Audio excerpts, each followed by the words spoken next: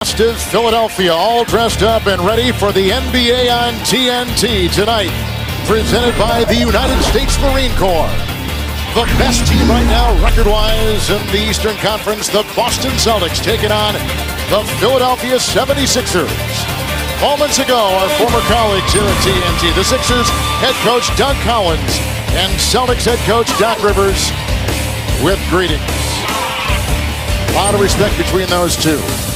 Let's take a look at our starting lineups tonight. You've had a chance to look. There will be no Shaquille O'Neal. He will not play. The Celtics played just last night. Who are you going to watch with particular interest? Well, the two guys that are going to be controlling the action, the 2 point guards. One is becoming a household name, and Rajon Rondo leads the league in assists at 14, fourth in steals, and an up-and-coming young point guard and Drew Holiday, a great on-the-ball defender. Ray Allen is coming off a 28-point performance last night in the Boston win over the Denver Nuggets. And there you take a look at the 35-year-old sharpshooter.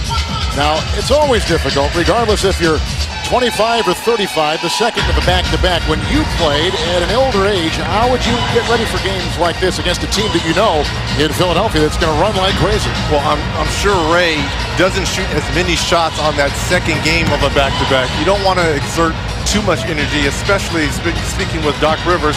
He wants to cut his minutes down. He believes Ray's playing too many minutes. So that's going to be an early sign for Doc Rivers if he subs early with Von Wafer for Ray Allen.